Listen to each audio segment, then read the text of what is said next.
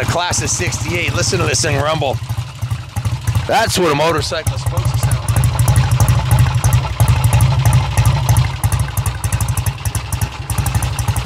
like. This is one outstanding original paint survivor, original matching numbers, diamond. They don't come any better than this, I'll tell you that much. This thing runs fantastic.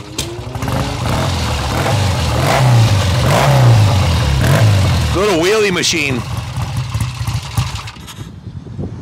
This is a motorcycle that has some serious provenance. The jacket I'm wearing is a Richard Nixon Jackson jacket, a 67 Grand National Champion, 68 Grand National Champion on this motorcycle, not this exact one, but one just like it, a 650 Triumph, and also the 68 Daytona National Champion, and in the Hall of Fame. This is Gary Nixon jacket. This is a jacket very similar to what he would have raced in back in the day.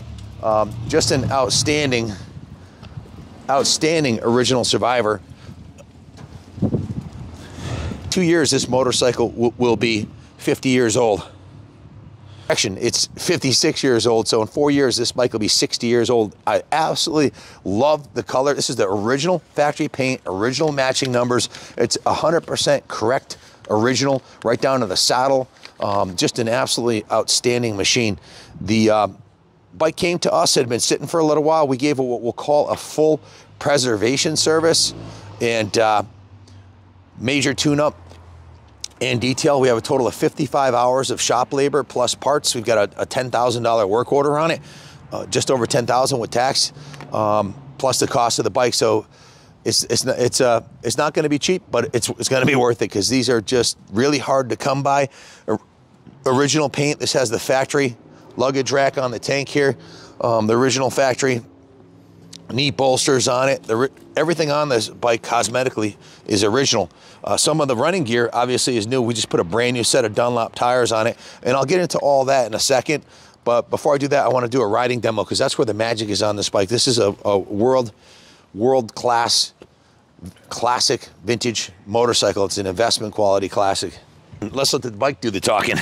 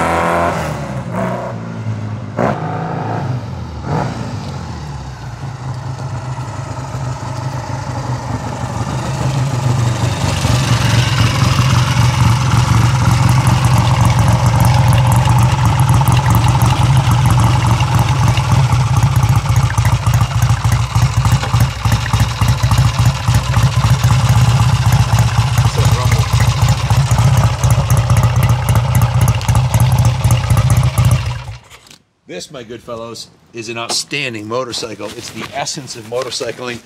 turn signals weren't required back then. They weren't a thing. This is a basic, bare minimum necessities to get you out in the open road. Keep it light, keep it fast, keep it simple, and this is a fantastic piece.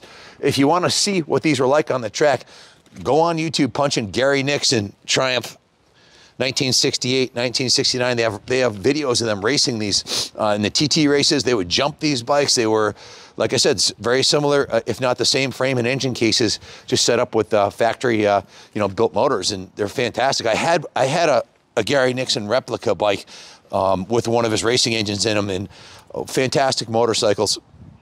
This one here is about as mint and original as you'll ever find a 60-year-old motorcycle. Sure, there's a little patina on the paint, but that's more proof that thing's an original. The saddle's even the original, which is absolutely freaking remarkable. I've got a 7-page work order here, which we've synergized down to the basics. I'll just read you the basics on it. A beautiful, beautiful, original, unrestored 650 Tiger, matching numbers, virtually 100% correct. Triumph's tried and true big twin, the gold standard in road bikes of the period. This Tiger has been very well preserved. It's a product of decades of continuous improvement of Triumph's parallel twin. They had continuously improved the design, and this one, these were awesome, and it still is. It's a showstopper. It's ready to ride. We just invested 55 hours of shop labor plus parts. It's got new spark plugs, new battery cables. We cleaned, prepped, and painted the battery tray. Clean and set the ignition points. The compression test perfect at 125 PSI. The fuel tank was drained, flushed, inspected, and cleaned. We installed new fuel petcocks, new fuel lines. The carburetor was removed, disassembled, and cleaned inside and outside. It has a new OEM AML carb repair kit. We reassembled and adjusted and tuned the carb. We're running VP94 non-ethanol fuel.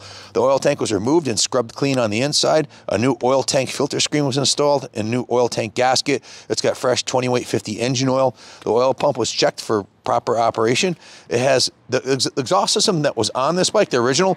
We had another 60s Triumph in stock that had some baloney mufflers on it, and this had the original pipes on it, but the chrome was a little worn on it. So I said, you know what, let's put a brand new set of pipes on this one, and we used the other set on another Triumph, not nearly as nice as this one, but they're okay. But these are spectacular. These are the reproduction pipes. The chrome is beautiful on them. The everything on the exhaust system is brand new, including the exhaust gaskets. So the engine was started, run, and tuned. It has a new throttle cable on it. We lubed and adjusted all the control cables. The whole front end of the bike came off of it, and it's got new fork boots, as you can see. New top fork bushings. We cleaned the fork internals, cleaned and rebuilt the forks. We cleaned, prepped, and painted the fork lowers. So the forks, it handles like it did brand new because everything's been rebuilt. Let's see. I got my gloves on. It's hard to switch pages here.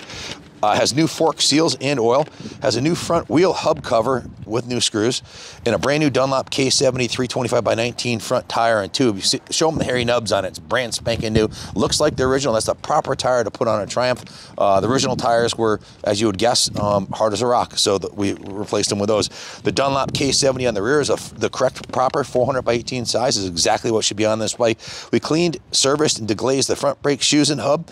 We put new rear brake shoes on it with new brake shoe springs, and if you zoom in on that chain, you'll see it's a new 530 top of the line Regina. We also, I put the gold chain on there because to me it makes something that's normally greasy and ugly a work of art, and it matches the gold pinstriping on the bike beautifully. So we cleaned and regreased the Speedo drive, went through all the electronics on it. Any electrical issues were diagnosed and dialed in. Everything works beautifully.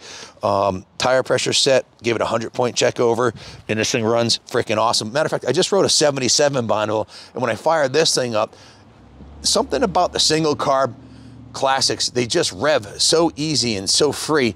The Bonneville's good for about 5 miles an hour faster on the top end. That's why I call it the Bonneville salt flats, right? But that's about the only place I prefer the twin carb, because down low, zooming around town, coming up and down the driveway, down the back roads, this thing responds beautifully, and it's carbureted beautifully and timed perfectly with a nice tight top end. This thing's an absolute diamond.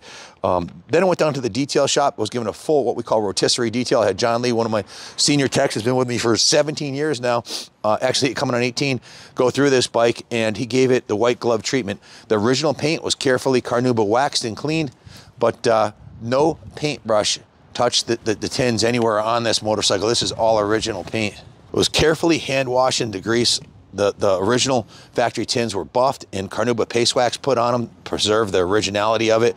These are the original pinstripes on there, original paint, original badges. As mentioned, the fork lowers were repainted. All the chrome was polished. All the aluminum was polished. All the chrome was and aluminum was polished and clean. This engine case right here was polished. You see how it shines beautifully. Really nice looking.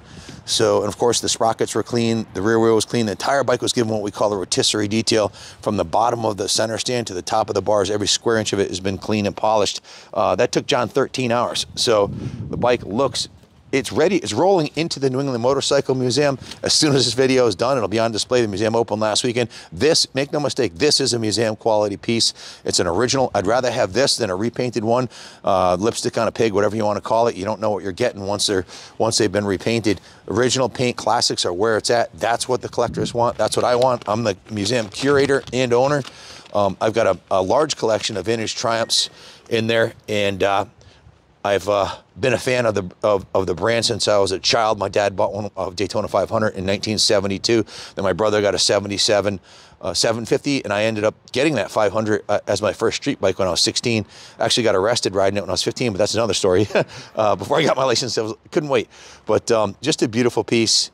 All the rubbers are super nice on it. The passenger pegs, they have the Triumph logos on it, the Kickstarter, the pegs, the shifter knobs, everything's, I'll write everything up on the eBay ad. It'll be listed on eBay at auction. Like I said, we've got a $10,000 work order plus the cost of the bike. So this is going to be expensive, but it's going to be worth it. So if I seem excited, I am. I was just thrilled. As soon as I fired this thing up, man, and I think revved so freely, and the joy that I had on this test ride, I have the best job in the world. It's Monday morning. Mm-hmm. It's sunny, spring day here in Connecticut. Just got back from Daytona, and that was my job, to ride this bike in a 70 Bonneville. I'm blessed, no doubt. I just love what I do. My daughter and my son are inside the shop. Mm-hmm. Christy, my wife, was here earlier, and we're doing God's work here, man, with these classics, and I feel blessed to do it, man. If you have any questions about this bike, give us a call, 860-454-7024. We actually can get this financed through Freedom Road. They finance classics at excellent rates, ship it anywhere in the world for you, leave it on display in the museum as long as you like if you buy this bike. This is a bike I would sell to a friend or family member knowing they're getting an outstanding motorcycle that's a better investment than a 401k. This is guaranteed to go up in value. It's an absolute diamond. Thanks for watching. God bless America.